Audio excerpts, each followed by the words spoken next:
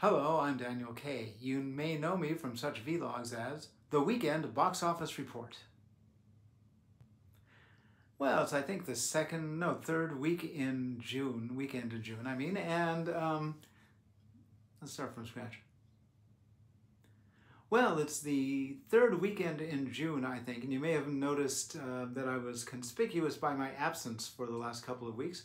I got cast in a play, and usually I record these things on Monday and Thursday nights, which happen to also be the nights when they have rehearsals, and I only have like less than 2 hours between the time I get home and the time I have to leave for rehearsal, and I don't have time to do these. And I mean, I could do them after I get back from the rehearsal, but studio executives should be losing sleep over box office figures, not me.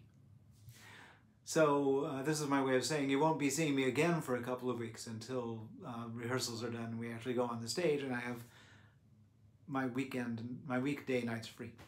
Having said that, let's see what happened this last weekend. Okay, so there's only one movie in the top 10 that's new. It's The Hitman's Wife Bodyguard. The Hitman's Wife's Bodyguard. There's too many possessives in that title. It's from Lionsgate, and it made, just a second,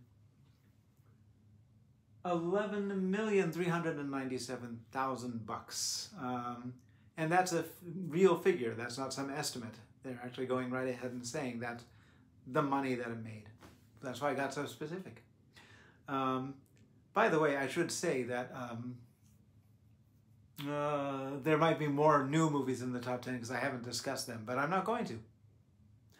All right, now, I should also say that this weekend, the movie I went to a movie, oh my God, and wore a mask. It's The Sparks Brothers, which I found delightful and I recommend strongly. Documentary directed by Edgar Wright, full of visual puns and a deep, deep, deep strain of weirdness that goes all the way through the history of the band Sparks, which is really just a couple of guys and whatever musicians they snatch out of the air and put in their record. Anyway, it made $273,000. And how many screens, Dan? 534. So $532 per screen, which frankly pretty much tracks with the theater I was seeing it in. And this is in Los Angeles.